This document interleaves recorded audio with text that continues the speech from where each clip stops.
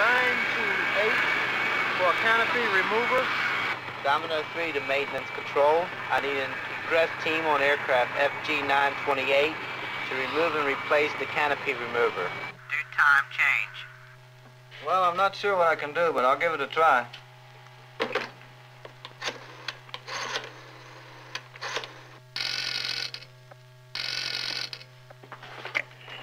Egress systems unit, Sergeant Martin. Yeah?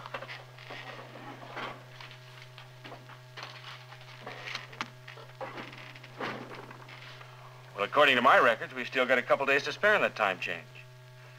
But if it's important that you catch it tonight. Well, you see, both my teams have worked overtime every night this week. Perry and Carter just checked in this very second, and Cooper and Reynolds aren't even back yet from that canopy remover time change on 961. Yeah, I'd appreciate that. Right. First thing tomorrow. You bet. Much obliged. Like, thanks a million, Chief. And Cooper thinks I stay up night plotting overtime for you guys. Boy, if that ogre dishes out any overtime tonight, I'm resigning from the Air Force. What's so special about tonight, Coop?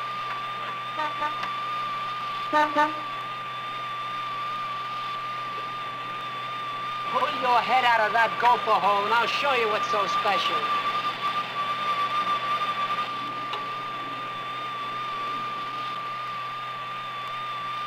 Wow. Coop, where'd you find that? That, chum, is a military secret. Hey, is that canopy initiator all set? Roger. Well, as soon as I hook up this hose to the firing pin release, I'm done. Hey, suppose you tell the crew chief to start checking over the 211, huh? All right. I'll be with you, gorgeous, just with 2 turns of a wrench.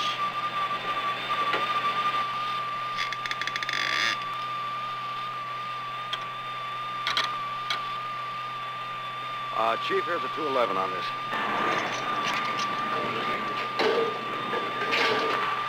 Here you go. See ya. Yeah, Lucky. Hi. Hi. Let's go. Let's get out of here.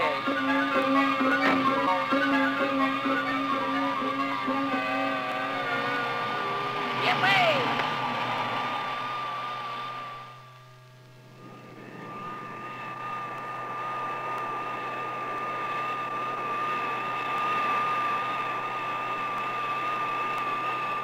Tower, this is Air Force Jet 541961. Number 1 for the active. Air Force Jet 961, George Tower. Winds are 160 at 6 knots, cleared for takeoff.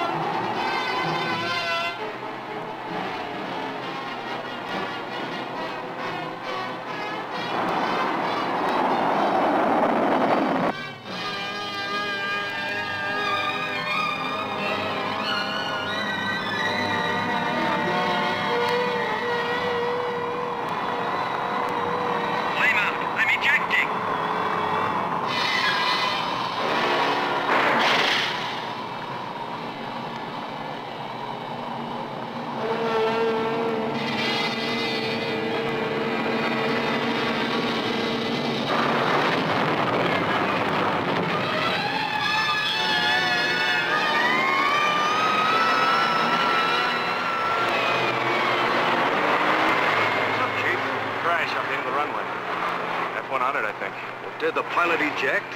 I don't think so. Oh, maybe he didn't have time. Maybe he didn't, Cooper.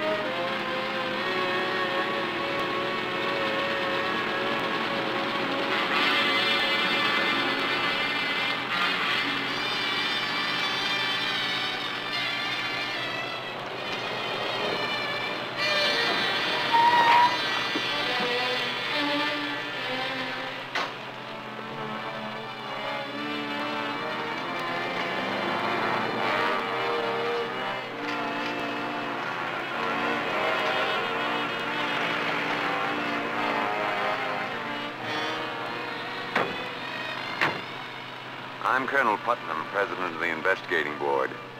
Just make sure no one gets in our way. Keep all spectators back. If anyone wants access, have them see either me or Captain Rivers, the investigating officer. Yes, sir.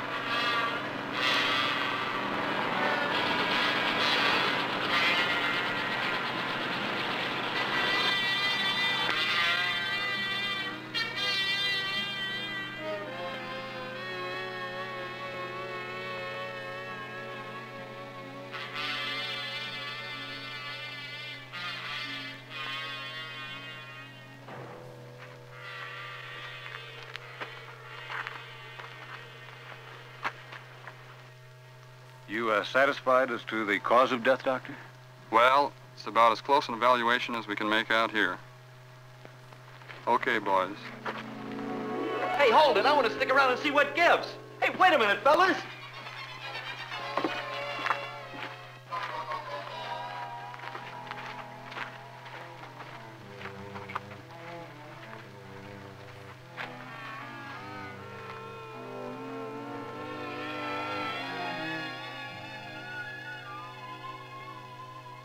Thank you. Apparently, he experienced engine failure immediately after takeoff. Reacted quickly, informed Tower of his intention to eject, and made every effort to do so. You're not just whistling Dixie. Any clue yet as to the cause of engine failure? It's a little early, Colonel, but I think there's enough left to sift out. Get a jet engine specialist over here and have him go over that engine completely. Yes, sir. Sure. Find out what happened to the engine. But why didn't the canopy come off? And you better get a CAD technician over here and have him figure out the whole story on the egress system failure. Atta boy. Somebody say something? No, sir. Yes, sir. Me, sir. Charles Albright, Ghost First Class. And I intend finding out who promoted me to this rank.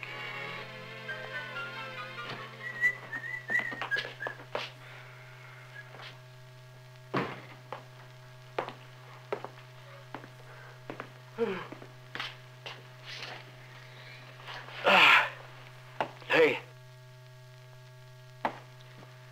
Who's the infant? He's a new guy. The chief has to have somebody warming up in the bullpen. Hey, what's with you, Coop? What do you think's with me? Look, nobody said it was anybody's fault. Accidents happen, they're inevitable. Are they?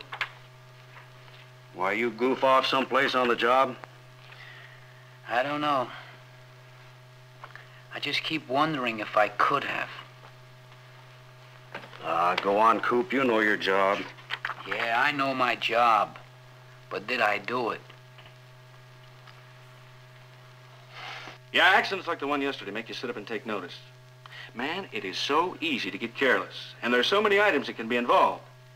But usually that's some sort of personnel failure whenever an accident occurs.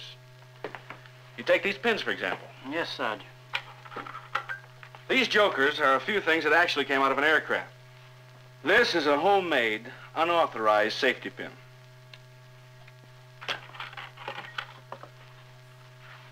This one was attached to the streamer by a paper clip. This one was just poked through a hole in the streamer. And this hunk of string was supposed to secure this one. Now, when a pilot or crew member before takeoff pulls the streamer, he doesn't realize that the improperly attached pin doesn't come with it. And in an emergency, when he tries to eject, well, you see what happened. The pin would remain in place. Yes, sir. So in this outfit, we replace all worn or unauthorized, improperly attached or otherwise unserviceable pins and streamer assemblies, right? Right. And we see that the proper safety pin assembly is installed correctly. Oh, and another thing, Kelly. These things may look like something you can buy in a hardware store, but always remember they contain an explosive and deserve your respect. Egress Systems Unit, Ammon Cooper speaking. Oh, yes, sir, just a moment. Chief! Thank you, Coop. Sergeant Martin. FW-961? Just a minute, sir.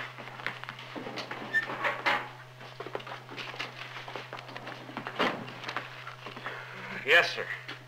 We did the work. Yes, sir. I always keep a complete record right here. Date and hour of request, date and hour when job begun and when it's completed, serial numbers on any component installed, nature of all work done, and by whom. That's what I want to know. By who? Whom?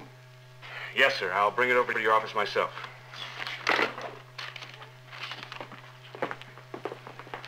Oh, Kelly, introduce yourself to the rest of the guys while I'm gone. Well, like he said, my name's Kelly. First name's Kevin. Hi, Bob Reynolds. Bob. Reynolds. Joe Perry. Perry. Harry Carter. Hi, Harry. How are you? We've met. Oh, yeah, you're Cooper. Yeah, but you can call me Coop. Okay, Coop. Carter. So, how long And you Cooper. About a year. I'll find out which of you fixed my plane. And when I do, I'll be back. To haunt you. Good. You just keep listening to the sergeant. Hey, Sarge! Wait for me!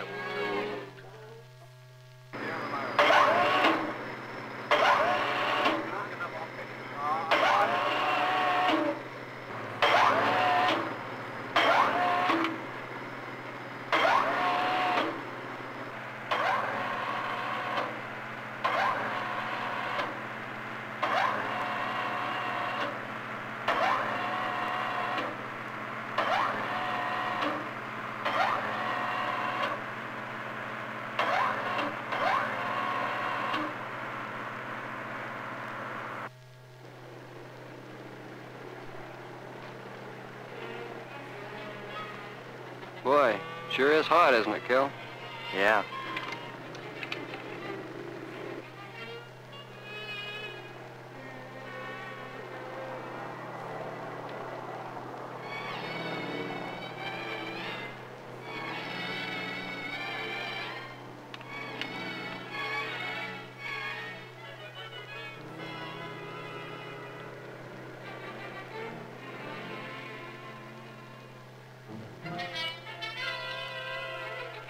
Hey, you guys, wait a minute. Here's something. Over here.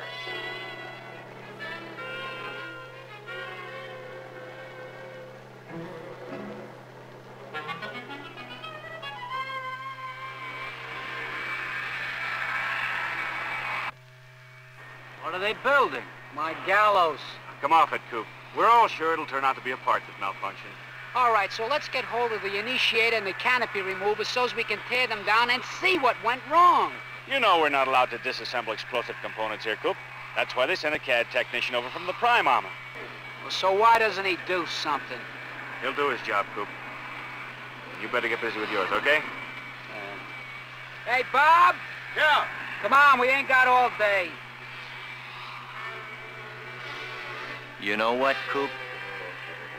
You're acting as though something were haunting you.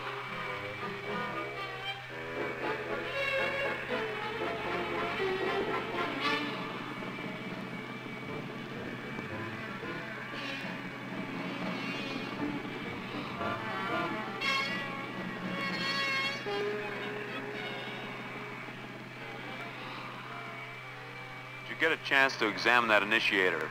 It was fired all right. Sure it wasn't cook-off. Small indications it fired normally. The initiator pin was pulled out and the primer was indented. Which tends to cast suspicion on the canopy remover or connecting hose.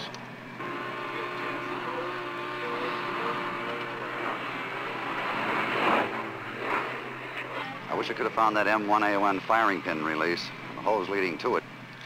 I've got an idea that... Where do they come from? I don't know. They weren't there a second ago. We searched 2 days for them. What is this, some sort of a gag? I don't kid about things like this. I haven't the remotest idea who put them there.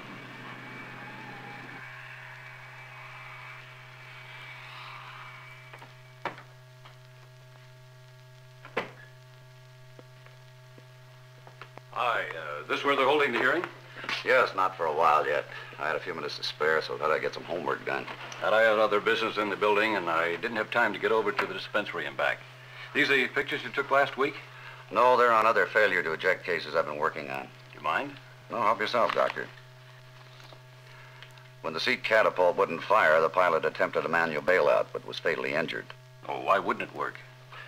Well, so far as we could determine from the bits and pieces recovered, maintenance personnel insufficiently familiar with the egress system of that particular aircraft inadvertently reversed 2 flexible hoses to the CAD items. Mm-hmm.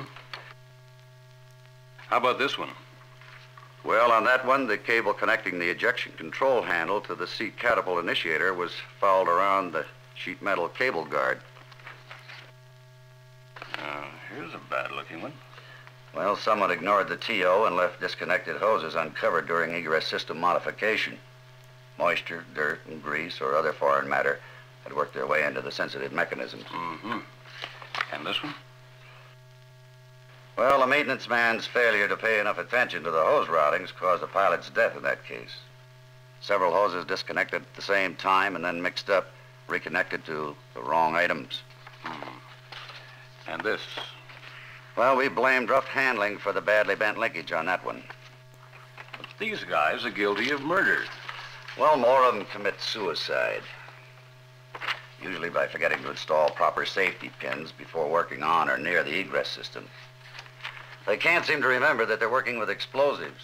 Carelessness can cause their deaths, or someone else's. What about the case we're on? Another death due to carelessness? Well, that's up to the board to decide.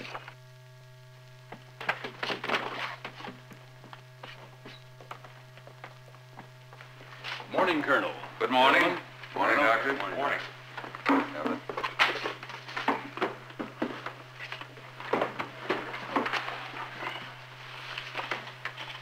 Is the board ready to continue the investigation? Yes, sir. Yes. All right, proceed.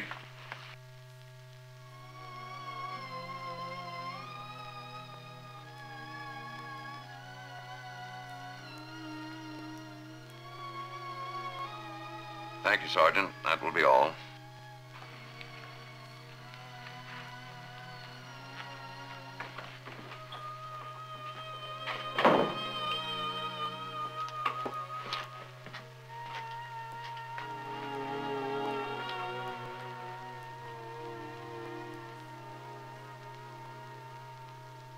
Now let's have a little recap before we call this last witness, who appears to have become the focal point of this investigation.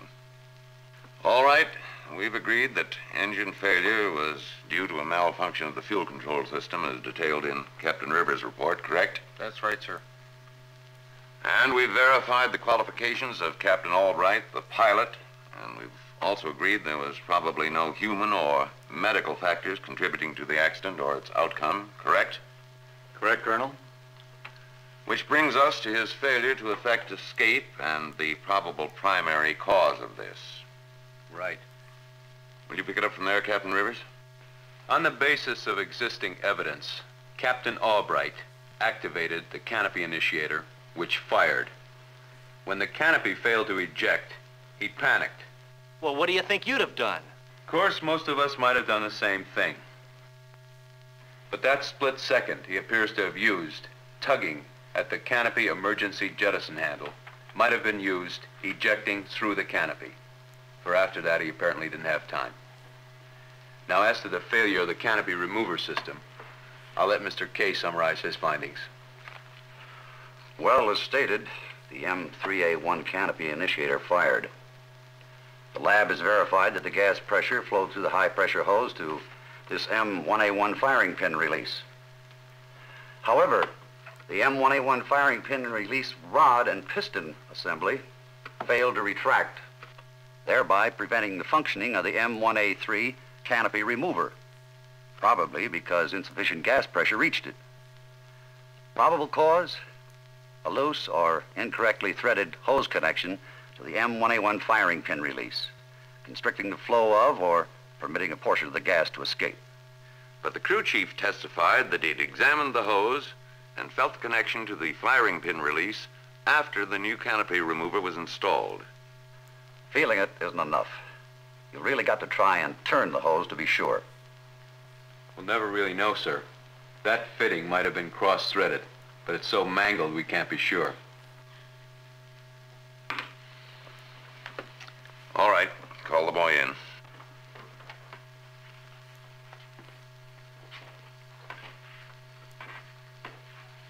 Okay, Coop. This is the time to lay it on the line. Will you please state your name, rank, service number, and organization? Donald Cooper, Airman First Class, AF-64138216, Egress Systems Unit. Have a seat. Airman Cooper, the purpose of this investigation is to determine all factors contributing to the accident and, in the interest of accident prevention, to preclude recurrence. Is that clear? Yes, sir. Proceed, Captain. How long have you been in the Air Force, Cooper? Approximately 3 years, sir. During which time you graduate from Aircraft Maintenance School? Yes, sir. In addition to what you learned there, have you had any further instruction in egress systems? Yes, sir. I went to a tech task school, and I took an FTD right here on the base. And of course, I get a considerable amount of on-the-job training under Sergeant Martin. And you consider yourself thoroughly familiar with egress systems? Well, not on all types of aircraft, sir. F-100s? Oh, yes, sir. F-100s and T-birds. Do you make it a practice to do your work in accordance with the applicable TO and the established SOP? Or do you have a method of your own? Well, sir, I try to follow regulations. According to the records, you were the egress team leader of a team which installed an M1A3 canopy remover on an F-100C, number 541961, on the day before it was involved in the accident we're now investigating. Is that correct? Yes, sir. At what hour of the day was this work done? Well, it was completed approximately at 1600 hours. The end of your duty day? Yes, sir. According to the records, you and your teammate put in a lot of overtime that week. In your opinion, were you and your teammate suffering from fatigue at that time? No, sir. But you were anxious to get the job done? Yes, sir. Who installed the hose to the M1A1 firing pin release? You or your teammate? I did, sir.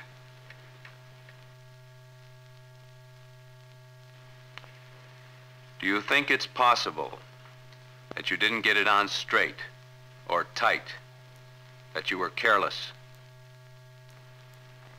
I don't think so, sir. Is it possible? Were there any distractions? Yes. I had a date. She was waiting for me outside. How did she affect your job? I don't know. I mean, I can't remember. Maybe I was looking at her instead of paying attention to what I was doing. But I thought I could feel if I was putting the coupling on straight, tight. But I'm not positive. I'll always keep wondering. Maybe I murdered him.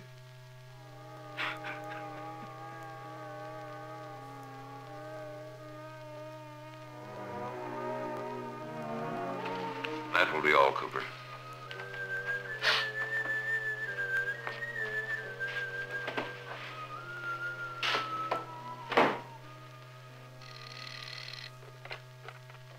Egress Systems Unit, Sergeant Martin. Well, no, sir. He's doing a 200-hour inspection on a T-bird. Well, he seemed all right. Yes, sir. I'll tell him to take a few days off, and then I'll have him checked over before he returns to duty. Yes, sir. I'll do it myself.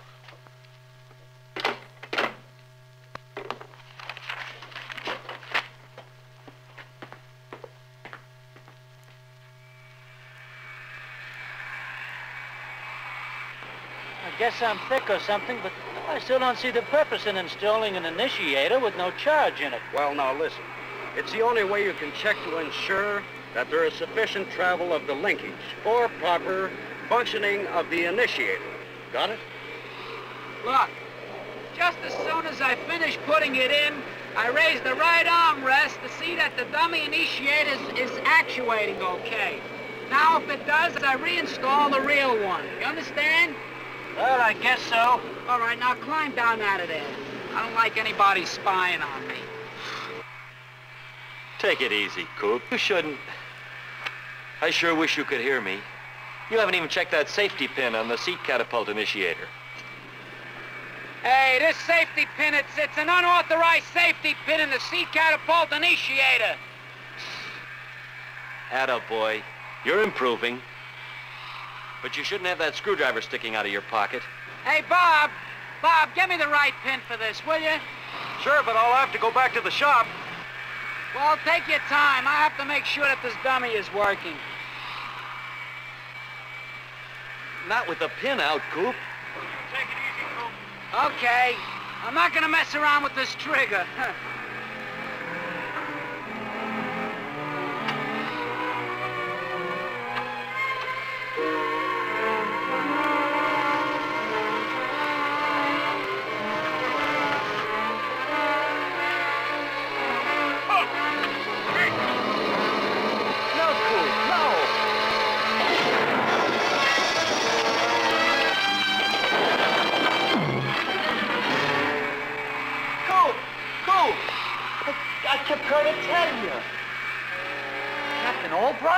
I kept trying to tell you about the screwdriver. Well, I'll never make that mistake again. That's for doggone sure.